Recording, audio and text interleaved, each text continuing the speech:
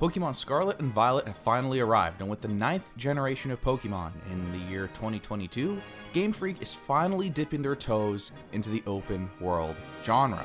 With that comes a first in the history of Pokemon: non-linear progression through the game's main story. In fact, the game's main story is actually split into 3 smaller, somewhat related storylines. Victory Road, which challenges players to defeat 8 gym leaders, Starfall Street, which has you facing off against 5 bosses of the evil Team Star, and Path of Legends, where you'll seek out and fight 5 oversized Titan Pokemon. In the end, there are 18 badges to collect in total, 1 for every type of Pokemon. But the order in which you collect those badges is entirely up to you. The entire world is open, icons for each badge are placed on your map from the start of the game, and it's up to you to explore the world and collect all 18 to complete the game's main story. So of course, what was the first thing I did when presented with a non-linear path through a Pokemon game? Well, I drafted up a linear path through the game. Of course, an optimal, correct path, if you will. Much like the Mega Man games, you can face the bosses in any order you wish, but there is in fact a correct order based on level. So that's what I'll be doing today. Having completed the game and taking vigorous notes, I've created this correct path through the game. I'll show you the easiest way to get all 18 badges from start to finish by assigning a value to each trainer based on the level of their strongest Pokemon. I will also outline each trainer's full party, giving my thoughts and tips on each, and my overall experience taking down each of them. I'm gonna avoid story spoilers entirely, but if you want a completely untainted list of all the trainers from start to finish, easiest to hardest, skip forward to this time in the video to see that list. For the sake of simplicity, I'm going to divide the video into 3 parts for each of the 3 storylines. This is the order I played the game myself: Victory Road first, then Starfall Street, and finally Path of Legends. In the end, I'll gather up all the data and present the final list. Every trainer we talk about, from easiest to hardest, intertwining between the 3 stories when appropriate. Let's not waste any more time and get right into it. Also, this is like day 1, so if I accidentally mispronounce any of the names in this video, you could just send me a quick clip at correct pronunciation at I don't give a crap about fake monster pronunciations.but. With that, let's get into the video. The very first gym any beginner should tackle is in Cortondo. Katie uses Bug-type Pokemon, Nimble and Tarantula at level 14, and her ace is a level 15 Teddiursa with a Bug Terra type. I'm not going to go over the type chart over and over for every trainer I cover in this video, but the Bug Terra means fighting type moves go from super effective versus Teddiursa to not very effective against this Bug Teddiursa. Review your type chart, kids. Just keep in mind there's usually some kind of logic between the Pokemon and Terra type combination gym leaders are using, either to cover weaknesses or enhance their offense even further. The bottom line is, every gym leader has a type, and they're going to terastallize their ace into that type. So you're looking to counter bug types here at this gym. I always choose the fire starter when I do my first playthrough of a new Pokemon game. I always have, I always will.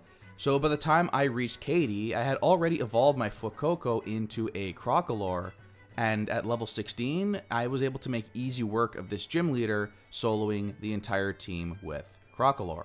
Next up is the Grass Gym and Brassius, who rocks a level 16 Petalil and Smoliv, and has a level 17 Sudowoodo as his ace. Hilariously, Sudowoodo would, hard counter my fire starter, but instead, against all logic, these gym leaders will always terastallize their final Pokemon, no matter what type matchup they're going up against. So instead of running into a tough rock-type Pokemon, my level 20 Crocolore annihilated the grass-type Sudowoodo. Clearly, the fire starter is the best choice if you want to wreck the beginning of this game. We head to Levincia next to face Iono, the live streamer, the content creator, the legend herself. In classic Pokemon fashion, they play this whole angle way over the top, and I gotta say, I really got a kick out of her dialogue and little mannerisms. They are clearly poking fun at the YouTubers and Twitch streamers with this one. I mean, content creators aren't actually this obnoxious, but in the context of a Pokemon game and a gym leader, it works really, really well. Now, before we continue this video, I just want to remind you to smash that subscribe button if you want to keep up with all this sick Pokemon Scarlet and Violet launch coverage. I have a ton in the works, so be sure to ring that little bell so you know the microsecond a new video has been uploaded to the channel. Also, don't forget to smash that like button. Let's try to get to at least 63,000 likes on all of these videos, otherwise I'm going to starve and I'll have to get a real job. Anyways, Iono's specialty is electric type Pokemon. She has a pretty solid little party here with a level 23 Wattrel, Bellibolt, and Luxio, and a level 24 Mismagius as her ace. At this point, I was already starting to encounter more powerful wild Pokemon, including a beastly level 25 Paldean Tauros. One double kick was all it took to take down Mismagius, and the battle was done. Can I please get some Fs in the chat for Iono? Next up is Kofu, who I found was the first real challenge of the gym leaders. He has a level 29 Veluza and Wugtrio, and a level 30 Crabominable as his ace. My habit of going from one gym straight to the next with little to no training almost bit me in the ass here. My entire team was below level 30 with the sole exception of my Crocolore, so I was definitely under leveled here. However, I was able to grind it out through sheer numbers. My team of 6 was able to chip away at his team of 3, and thanks to a clutch miss, I was able to deliver the final blow with my last Pokemon. That was close. Next, we have the leader of the normal gym, Larry. I absolutely love this guy. Look at him. He's so boring. The perfect normal gym leader. He has a level 35 Komala and Dunsparce, and a level 36 Staraptor as his ace. I was way under-leveled going into this gym, but I did have a little trick up my sleeve. This is the first truly open-world Pokemon game, right? So I took advantage. Between gyms, I found myself exploring the world just to see what I could find. Lo and behold, a level 50 Scyther appeared. Just for fun, I chucked an Ultra Ball, and wouldn't you know, I caught the thing. I now had access to a Pokemon 20 levels above the rest of my party. Of course, a level 50 Pokemon is not going to obey me consistently until I get my hands on 6 badges, so I didn't build my strategy around it or anything like that, but it's nice to have in case luck goes my way. Ultimately, my battle with Larry was pretty straightforward, chipping away at his 3 Pokemon with my 6. His Staraptor actually made easy work of my Scyther despite being 15 levels stronger. Turns out super effective moves really hurt. Ultimately, my Arcanine was the one to clutch out the win with extreme speed. But I knew for the next gym, I was going to have to grind at least a little bit. Montenevera Gym was next, which is located on a snowy mountain. And in Pokemon, snow can only mean one thing: Ice-type Pokemon. It wasn't long before my Crocolore evolved to Skeledirge, and I felt ready to take on Rhyme, the Ghost-type specialist. She came at me with a level 41 Mimikyu, Banette, Houndstone, and a level 42 Toxtricity as her ace. Also, the goodest boy was in the audience, getting hype. For whatever reason, this is a double battle. I'm not sure why, but either way, the result was the same. My level 41 Skeledirge absolutely crushed the entire team single-handedly. Time for gym number 7. Also, before challenging Rhyme, in the gym lobby, you'll receive a lucky egg. So if you're struggling with any of the trainers in this video, be sure to get your hands on this valuable item. Lucky eggs are key in any Pokemon game, and by giving it to a Pokemon to hold, it will level them up much, much faster. Next up is Tulip, who owns her own cosmetic company and fights with Pokemon on the side for some reason. Her psychic team consists of Farigiraf, Espathra, Gardevoir, and a level 45 Florges as her ace. That is one pretty team. I was laughably overleveled going into this battle because, believe it or not, Tulip was the final gym leader I faced. Indeed, the freedom of this new Pokemon adventure was on full display as I accidentally faced the final gym leader a bit early. At this point, my super OP Scyther finally started to obey me, so I was able to destroy pretty much her entire team with X-Scissor. Destruction.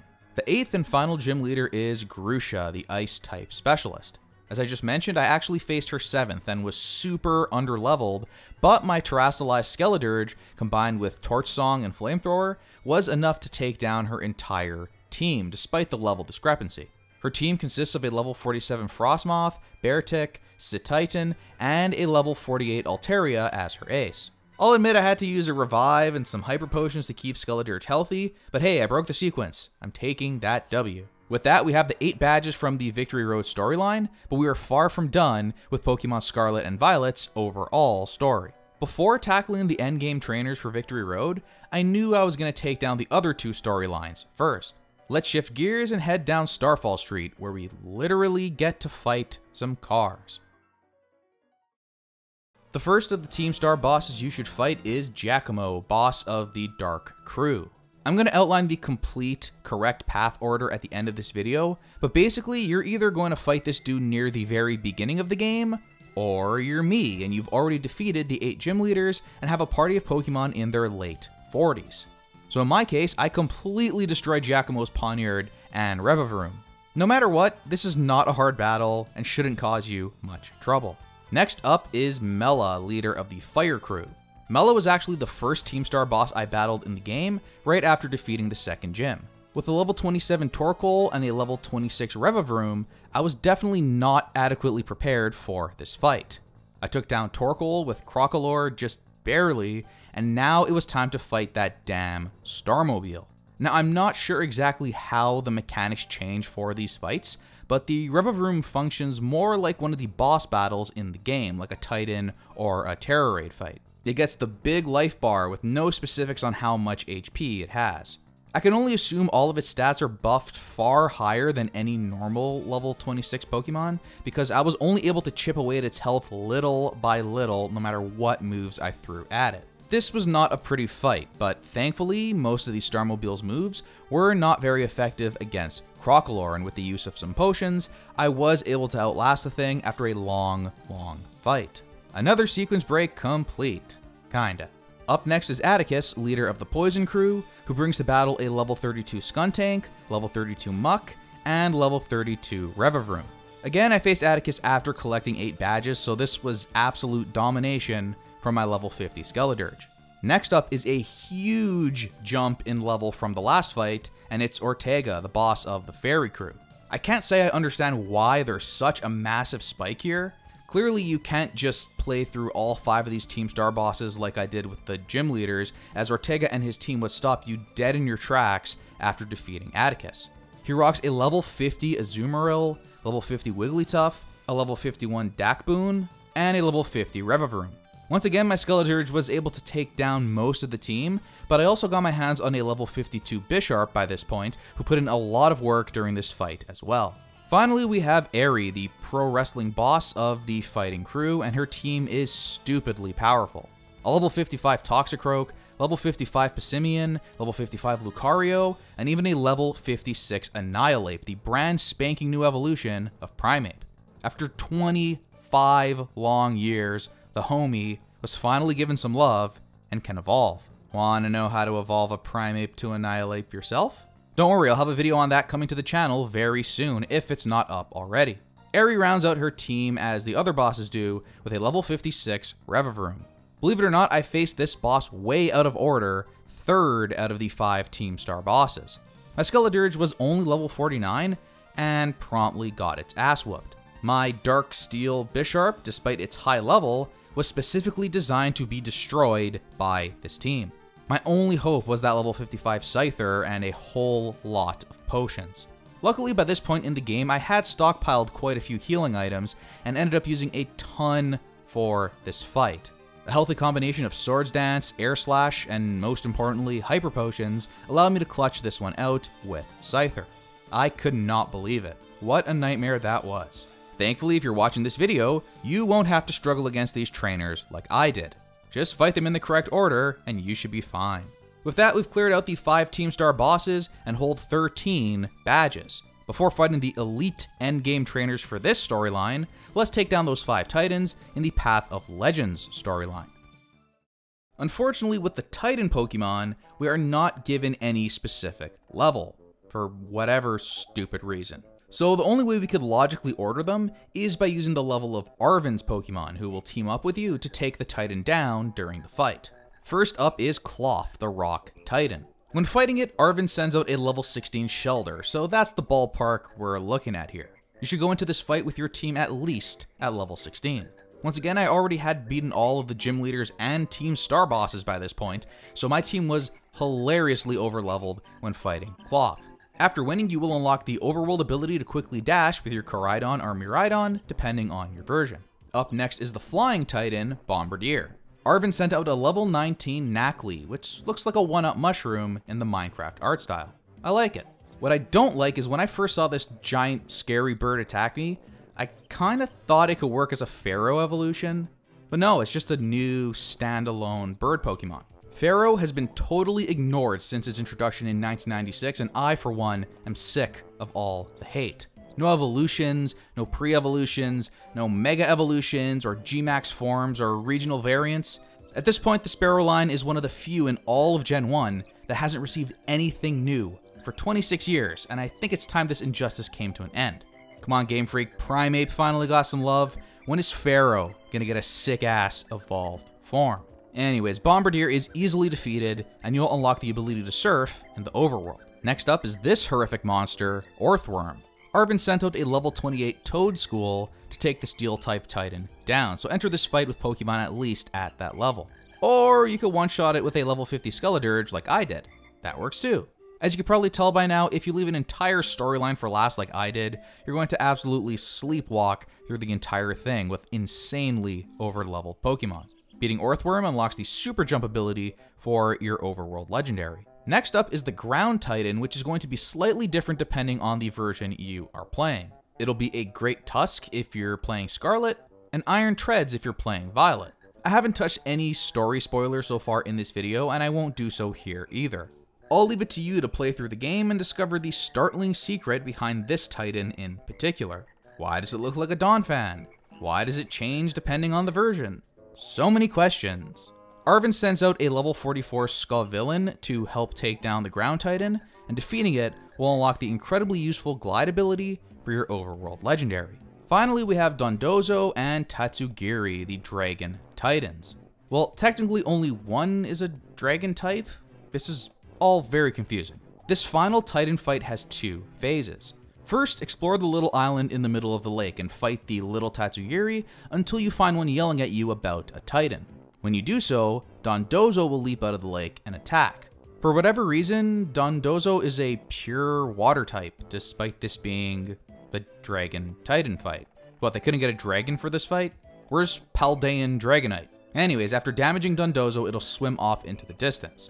Ride southeast to this wall and marvel at the magical giant Dondozo that materializes out of thin air and proceeds to murder your player character. Oh, I guess she's fine.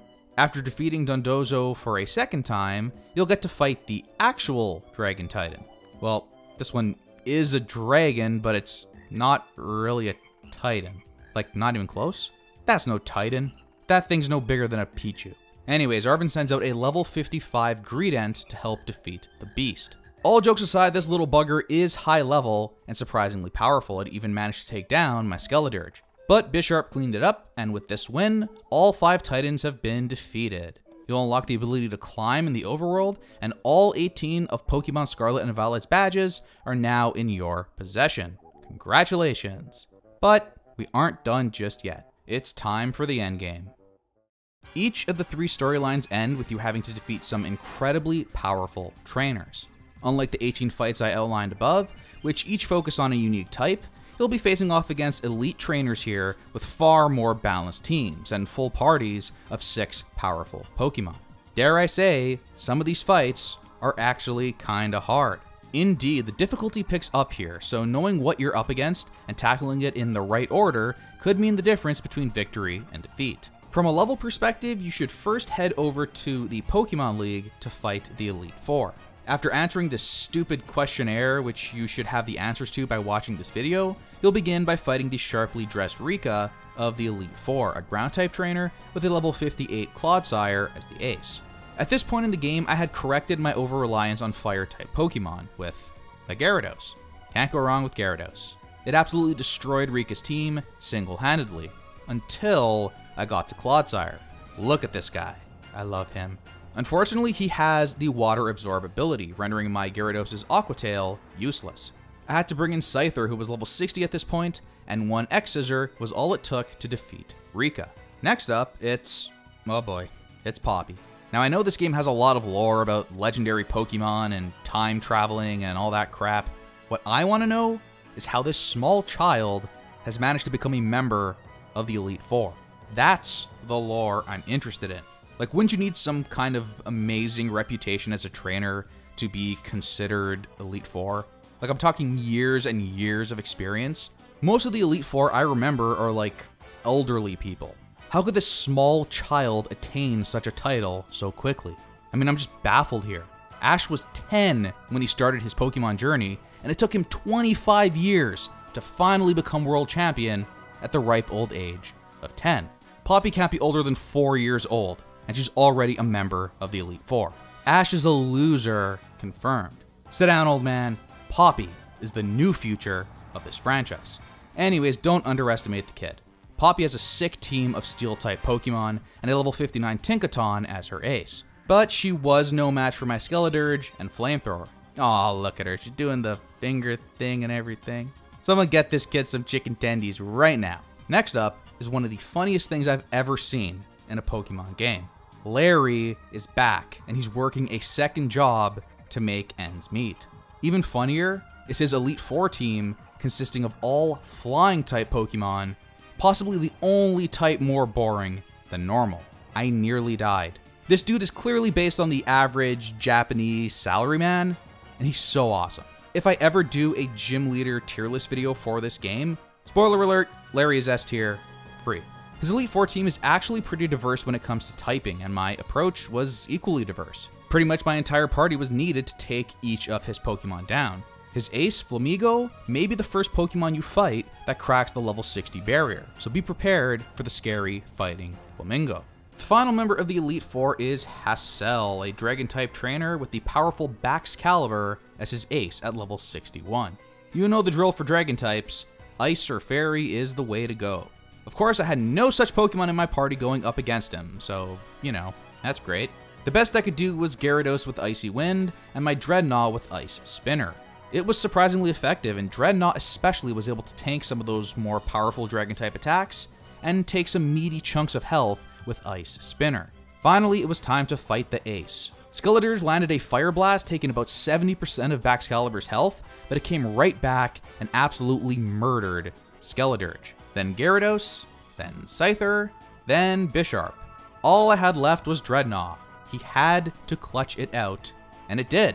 That damn Glaive Rush left me with 2 HP, and it was Ice Spinner that put Hassel away.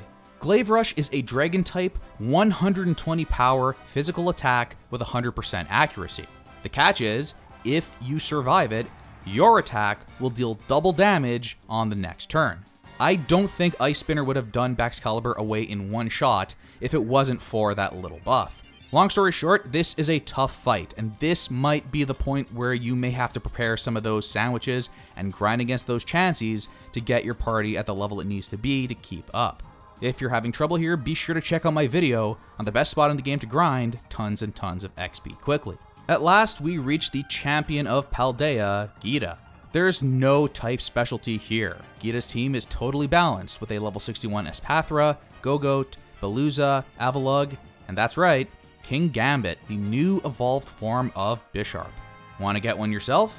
King Gambit evolution method video coming soon to the channel if it's not up already. Spoiler alert, King Gambit is my single favorite new Pokemon in this entire game. He is so great. Geeta rounds off her team with Glimmora, a rock poison type, with a rock Terra type. Surprisingly, Geeta didn't give me as much trouble as Hassel.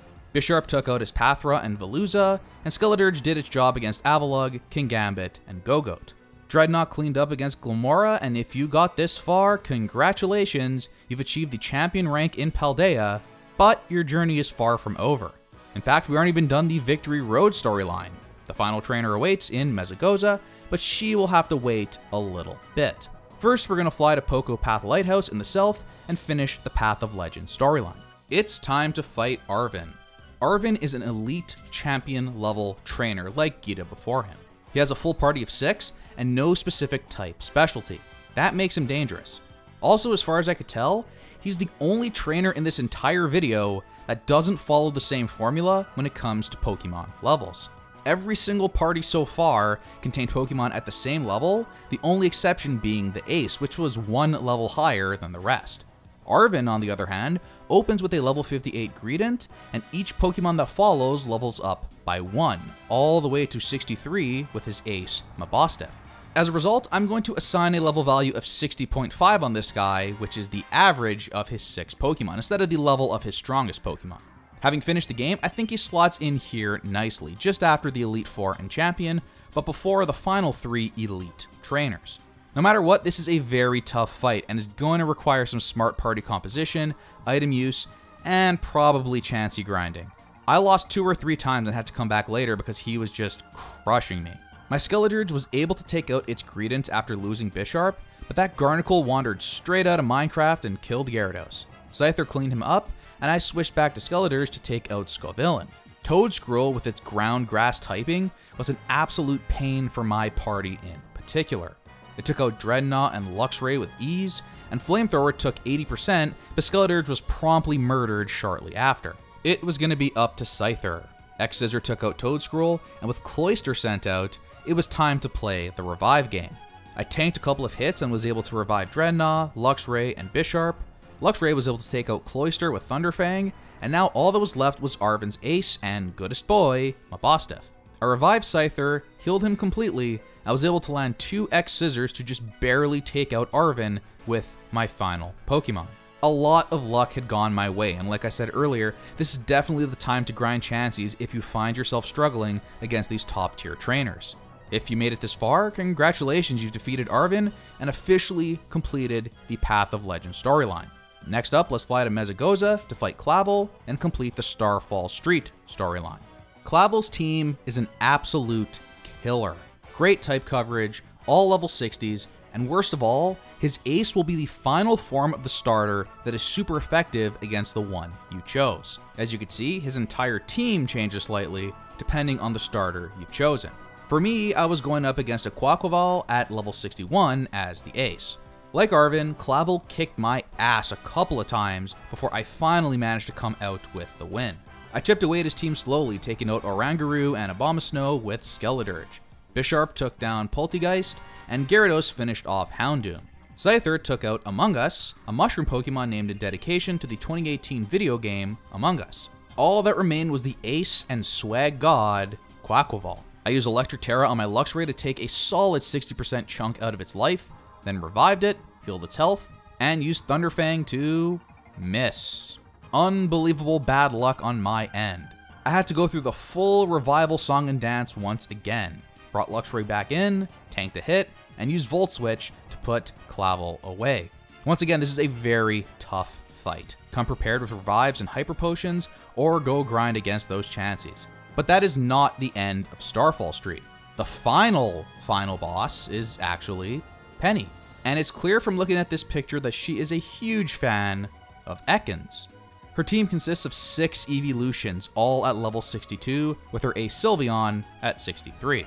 Not gonna lie, despite the higher levels, I found this fight easier than Clavel and Arven. I think my team just matches up against Penny's a little better, and the evolutions, as much as I love them, are kinda weak. They all drop like flies, and it was my Skeledirge, who was only level 55 at the time, taking down most of the team. After beating Penny, congratulations, you've completed the Starfall Street storyline. Only one trainer remains, and she is the final boss of the Victory Road storyline.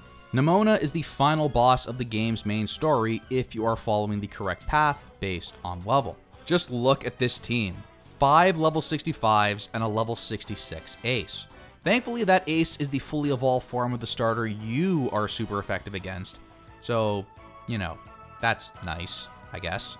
Nevertheless, you're going to want a team of level 60s before going up against Nemona, and some revives and hyper potions wouldn't hurt either. I opened with Bisharp and was able to take out Lycanroc, but not before it could use Stealth Rock, which is going to be a pain in the ass for the rest of your team. Palmot was next. It took out Bisharp, Luxray, and Skeledirge thanks to an unfortunate critical hit. Scyther was able to take it out finally with Air Slash. Before losing it to Goodra, I revived my Skeledirge, then sent out Dreadnought. I knew it could tank a few hits from Goodra and deal out some good damage with Ice Spinner. Gyarados continued to chip away with Icy Wind, but ultimately I was down to my final Pokemon, Skeledirge. I took out Goodra, then one-shotted Orthworm. The Dunsparce, perhaps the least creative new Pokemon of this generation, was out next. Thankfully, this is the weak point of Nemona's team. I knew I could start playing with revives and full restores to turn the tables here. I revived Dreadnought, Bisharp, and Scyther. I also landed Torch Song 3 times on the Dunsparce, which rages Skeledirge's special attack every time it hits. The Dunsparce went down, and all that was left was Meowscarada. I knew if I could get out there with a full health Skeledirge, I could take it out with Flamethrower in 1 or 2 hits. And that's exactly what I did. After some back and forth, I landed those Flamethrowers, and Nemona was defeated. If you made it this far, congratulations, you've completed the Victory Road storyline, and indeed, the 3 storylines that make up the bulk of Pokemon Scarlet and Violet. However, there's still a little bit more game left, but that will have to wait for another video. Coming very soon here on the channel, we'll take an in-depth look at the super secret final boss of the game that can only be challenged after completing the 3 main storylines in this video. And boy is it a doozy. For now, here's a quick summary of today's video and the full, correct path through the game from lowest to highest level and swinging back and forth between the game's 3 storylines. Of course, the choice is ultimately up to you. If you want a bit of a challenge, you could attempt some of the harder fights earlier in the game. If you think you have the right team to take down one of the higher level trainers at an earlier point in the game, I say go for it. I did it a couple of times and it was a lot of fun. While it's not perfect, I think Gamefreak did a pretty good job here with their first real attempt at an open world game and non-linear progression through the main story. Anyways, that is going to wrap it up for today's video. If you like this video and want to see more Pokemon Scarlet and Violet launch content, please hit that like button and subscribe to my channel because I have tons of videos in the works right now that will be rolling out over the coming days. But that's it for today, so until next time, thanks so much for watching everyone, and take care.